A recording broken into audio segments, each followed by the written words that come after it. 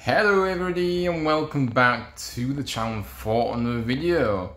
It has just finished the game, our second pre-season game in the build up to the new season, of course, against Guiseley. It has finished Huddersfield Town 7, Guiseley 0.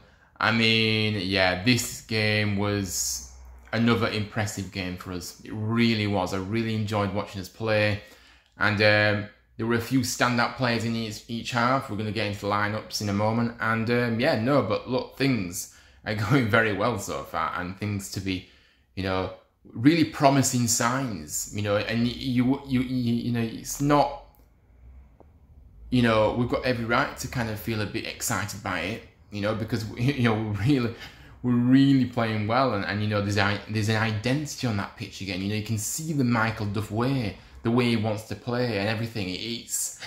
We haven't had that for ages. I personally haven't known what we've been, kind of identity-wise, what we've been trying to do on the pitch for a while now. So the fact that we've got that and the foundations have already been set in place by Duff, yeah, it's really, really good.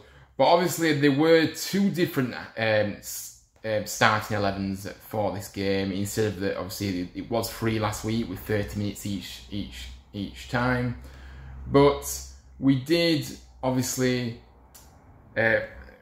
each squad, each half, both sets of teams had 45 minutes each, so we've stepped it up again now, and like I said, everybody's come away injury-free, which is always what I kind of worry about in pre-season. You don't want to get any serious injuries from any of your key players, and also, yeah, well, any injuries really, you don't want to get them, do you? But yeah, the first lineup, as you can see on the screen, I'm going to put it up on the screen. Chris Maxwell started in goal. Sorensen, Brody Spencer, Matty Pearson, Ruffles, and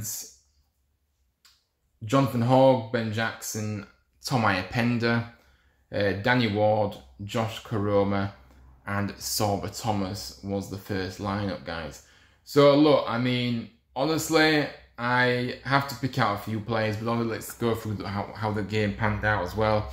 So Tom Iapenda opened the scoring inside 3 minutes. A really good finish, really calm, composed, and yeah, he really notched it up a level this week once again. I like what I saw from him last week against Emily, to be honest with you. But Tom Iapenda, by the way, anyone that doesn't know, obviously he's one of our youngsters, obviously 19 years of age, and he's a midfielder, and very much loves driving forward and midfield, bringing the players up with him as well, and finding a pass, and he's shown that he can finish as well. So honestly, we're going to get into him at the end of the first half to kind of summarise, but he really was unbelievable in this game, in this half that he played.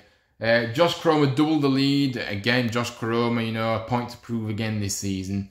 Can he find that consistency for us for a full season rather than in patches, which is what we've seen over the well, he's been here 5 years, hasn't he? He's been on and off, hasn't he, really, for the past 5 years. So, but yeah, he made it too, a really nice finish, and and yeah, it was a great combination, and Koroma making a run into that box, picking up the loose ball ahead of the defender for Guiseley, and yeah, into the top right hand corner to double the lead, and then for the third goal, Tom Iapenda again in the act, combining with Koroma, and obviously JK smashing it home from close range for 3-0. That was obviously the half-time 3-0. So, well, look, a few standout players in this half, and I have to mention, the first player I have to mention, the biggest standout has to be Tom Iapenda. He was unbelievable. The composure on the ball, great eye for a pass, the ball under control all the time, running at the defenders, very busy in that midfield, involved in obviously 2 out of the 3 goals as well. Honestly, I think he's really showcasing what he's about now, and he's really pushed on. You can see he's worked hard over the summer, and now obviously into pre-season now, he's paying dividends, and he looks really good, really, really good. And I think, you know, I wouldn't be surprised if we see him break into the first team in the new season. I think he can be a really big player for us. I'm not going over the top, by the way, guys. Obviously, I have obviously seen him in the past few games, and he has looked completely at home in that midfield, completely unfazed by anything. And yeah, no, I thought he was outstanding in that first half. Definitely one of the outstanding players of the half. And yeah, he's a real superstar. So great half for him. I also liked Lasse Sorensen again, getting down that wing, you know, taking on his man as well, and always looking to get forward at every opportunity. You can see that with the wing backs. That's what Duff wants from his wing backs, to make sure they do get forward a lot, and they're able to do that too. But Sorensen put in a few good balls as well, and yeah, no, he looked very good again. So obviously, you know, 45 minutes now, all these players have had now. Obviously, Hogg returned to the side as well. He didn't obviously play in the first game, so he was back in the side. So came through that 45 minutes, fine. Josh Koroma is another one. Again, I thought Josh Koroma was outstanding. I think he obviously got a couple of goals as well and looked very lively, bright, you know, making those runs. And we've always known with Josh that he's got the ability. I just think he's just, like I said earlier, he's very hot and cold. It's that consistency that's the problem with him. He can't seem to find it, and hopefully that changes this season. But no, I think he was really good in the 45 minutes that he played, and yeah, really good to see it. Hopefully that'll help his confidence. Players that I wasn't impressed with, Danny Ward. I mean, look, Danny Ward had a glorious chance again today. In fact, he had two chances, I think. The first one, you know, he should have scored, and the second one, a free header, and couldn't find it on target. So, look, Danny Ward is already showing that he's not, you know, the guy to take us forward into the new season as our leading striker. We kind of already knew that, really, didn't we? Really? Obviously, Healy. I know Duff does like to play that 3-5-2, so obviously, again, that was on display today.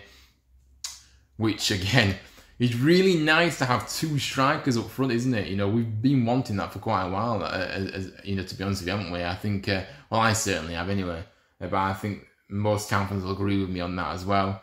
So to have two strikers up there, I just think it's brilliant. But yeah, the system seems to be working very effectively at the moment, and it's really exciting to watch the speed of the play as well, the tempo, passing the ball quickly, you know, getting the ball forward. Everybody's making runs. Everybody is trying to, you know, when the midfielder's on the ball, one of the midfielders on the ball, you can see there's a number of players making runs and you know, looking for that ball, you know, looking for that pass through from the midfielder. So no, it's really good so far to me. And yeah, no, so yeah, for me, the best player in that half has to be Tom Iapenda.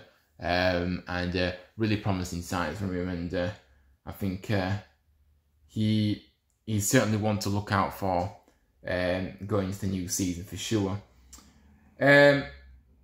Now the second half, of course, we had a brand new 11. As I said, we did change it at half time. So in goal we did have Jacob Chapman. We had Pat Jones, Jaheim Headley, Josh Osterfield, Ben Wiles, David Kasumu, Mikael Helik, Ollie Turton, Radinho Balka, Reece Healy, and Bojan Radulovic. Of course, Nichols was on the bench in both halves. I think, to be honest with you, we know what Nichols is about, don't we? And I think Duff knows what he's about too. So I think giving the other two keepers game time makes sense, just to see a bit more of them, see how they get on. So yeah, he didn't obviously come on at all in the game, but yeah, that was our second half team. Now, Reece Healy making it 4-0, virtually straight from the kickoff. A really nice goal from him, to be honest with you. And, you know, I've said it before and I'll say it again. Build the team around this guy up front. Obviously, we'll hopefully have somebody up there with him that will be able to be as clinical as him. But build the team around him, because he's going to be unbelievable in League One. If he can stay fit, He's going to get double figures easily, guys, honestly. I think, you know, he's showing that he's a lot fitter. He looks a lot fitter. In fact, the whole team look a lot fitter, to be honest with you. And I remember when Duff came in, that was one of his principles, that the players need to be come back ready, fit, and raring to go. So, look, and they've certainly done that. But yeah, good finish by Healy, and it was good to see him get on the score sheet. Didn't take him long. Now, the next goal came from Ben Wiles, who, again, I really like. Look, I kind of criticised him quite a bit last season, to be honest with you. Maybe people will sit here and say, you know, you were too harsh on him. I don't think I was. I think, you know, he came in to obviously do a job, and he was very underwhelming. You know, obviously, he never really looked fit in the season, did he? And yeah, he really struggled. But fresh start, clean slate, and Ben Wiles, credit where credit's due. This was a great finish from him. And, you know, Ben Wiles is looking a lot sharper, a lot fitter as well individually. And yeah, it's great to see. He will be a key player for us in the new season from these early signs, which is good. Now, we scored our 6th goal. Again, a great move this. Radulovic getting on the score sheet, which for me is another big boost, because I think that, you know, I think for me, you know, him, obviously, you could see he was kind of lacking in confidence a bit, you know, last season as well. Obviously, he got his nice goal at Stoke, but apart from that, was very poor. It wasn't involved in the squad a few times as well, even though he was available, so I'm not sure what happened there. But yeah, no, look, I think this will do his confidence the world. He'll get in a goal in pre-season, you know. Let's see, can he build on that now? Get another goal maybe next week, in our next friendly. But yeah, I mean, look, the link-up play between Headley and Bojan for this 6th goal was really nice, and I was really impressed by it, you know.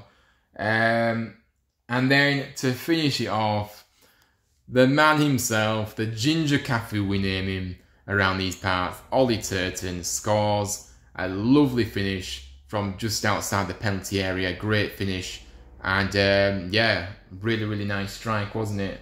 And you know, that brought a big smile to my face, definitely, because, you know, we know what Ollie's gone through the past 18 months, and yeah, obviously with injuries and stuff. So yeah, no, it was really nice to see him back, you know, back in the act in the goals. But also just to see him on the pitch, to be honest with you, you know, full pre-season under his belt, and he'll be really a good player for us in the new season. He'll play a big part in our new season. But yeah, I mean, look, players that I was impressed with in that set. So obviously we saw out the game at 7-0. It finished, of course. Now, let's have a look at a few of these players that I was kind of impressed by in this half. Healy obviously took his goal well and looked very lively, always making those runs really good. But Ben Wiles, for me, again, another player that, you know, really is showing what he's capable of in the past few games. You know, first 2 games pre-season, looked really sharp, really bright, really fit as well. And yeah, he's contributing as well with the goals in the past few games too. So that's great to see. Pat Jones is looking really good too for me at the moment. I think hopefully he can, another one that we hope can stay injury free. And yeah, obviously he looks good. Obviously utilises a wing back in this game. Be interesting to see if Duff actually plays him for, you know, in a more advanced role in the midfield, or if he keeps him at wing back. Because obviously we have got quite a few options at wing back. Yeah, so I'm just going to wait and see. But I thought he did well, you know, really drives the ball forward, doesn't he? Never shies away from, you know, getting the ball in the box and driving at the defenders, and that pace as well, skill. So yeah, really good from Pat Jones. Hopefully he can keep it up, and hopefully he can stay injury free. Who else was I impressed by in that? David Kasumu looked good, obviously spraying those balls through there, trying to make things happen, getting stuck in. He looks good as well, so I think he was great. That made me jump. Somebody beeping the horn outside. Mikael Helik, again, we know what he's about. Brilliant to see him back out there once again in this game. Balker, I mean, Balker looked good, a few shaky moments, but he did recover at one point when he ended up losing the ball. But yeah, I mean, obviously, hopefully he can build on these performances. And Ollie Turton was brilliant as well. But and Josh Osterfield, to be fair, I've gone through all the team here.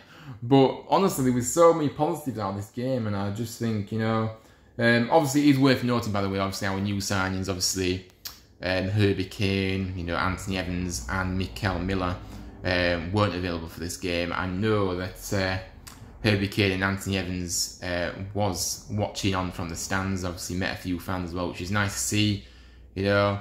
And yeah, I think because they've just come in, obviously, you know, Duff wants to just see a bit more of them. Obviously, he knows what they're about, of course. Well, especially Herbie Kane, we've worked with him before, but I think they just need a bit more, a few more training sessions, and they'll be ready to go. I'm pretty sure we'll see them next week. So it'll be interesting to see how they get on next week. But yeah, look, this game overall, you know, plenty of positives. And people will say, you know, well, I don't know, but for me, people will say, oh, it's Guiseley, you know, still a non-league side, don't get too carried away. I'm not getting too carried away here, by the way. I'm just saying what I see, and I have been really encouraged by what I've seen in the past opening 2 games, despite the opposition. And I think for us, you know, pre-season is always about fitness, yeah, but we're scoring goals, we're really playing well. But that makes a big difference, because the year we've had, you know, these players, obviously, you know, getting back to winning football matches. I don't care who the opposition is. If you can do well in pre-season, yeah, people can say maybe it doesn't count for anything when you go into season, but it does, because there's a momentum, you know, there's a positivity, and there's a confidence. And you know, I think it is good to see us, you know, we've scored, you know, a number of goals in these games, obviously 12 goals now in 2 games. And yeah, no, it's looking really, really good, and I'm really encouraged. So, good run out for the lads. Stepped it up again, like I say, with an extra 15 minutes for everybody, which is good. No injuries, which is good. And I think, for me, it would be good to see how we can build on this now. Obviously, the biggest test coming up next week. We do up the level again next week against Harrogate Town, who obviously are in League 2, so we're going to the Football League now with opposition, so that's a big step. And I think that'll be, that game will show us where we're really at in terms of, you know, progress, you know, in pre-season. And it'll really show us where we're actually at in terms of everything, really, if you get me. So, but no, great run out today, great victory, confidence built again, and the lads are looking really in good shape, and really working well together, and I'm really liking what I'm seeing from a Michael Duff system. Like I said, the identity is clear, you know, what he expects. We can see already what is to come from this, and even better, you know, this is only in the opening 2 games, you know, and so yeah, no, brilliant game today, and I really enjoyed it, and yeah, let's see what the week brings in terms of, you know, maybe one or 2 more signings. Who knows? We've had a busy week, haven't we, in terms of transfers last week, but let's see what happens this week, and obviously in the build up to the game next Saturday, of course, against Harrogate Town away. So yeah, guys, thank you so much for watching. I really hope you liked this video. Please do make sure you drop a like, subscribe, join us on this journey. I really appreciate everybody that does subscribe. So we're getting towards that 500 mark, guys, slowly but surely. So hopefully you guys can help me if you haven't already subbed, or if you can share the channel around as well. But yeah, let me know your thoughts, guys, on this game as well. What did you make of it if you watched it, and if you was there, let me know in the comments. But yeah, until next time, guys, have a good rest of the day, whatever you do, and have a good rest of the weekend, to be fair, and I'll see you very, very soon. A Huddersfield Town live show, the weekly shows that we're doing. I'm going to be doing that on Monday afternoon, so I hope you can join me for that. And a few more bits and pieces to come as well. England, of course, playing today. So there'll be a match reaction out later on tonight. So yeah, stay tuned for that, guys. But yeah, I'll see you all on the next one.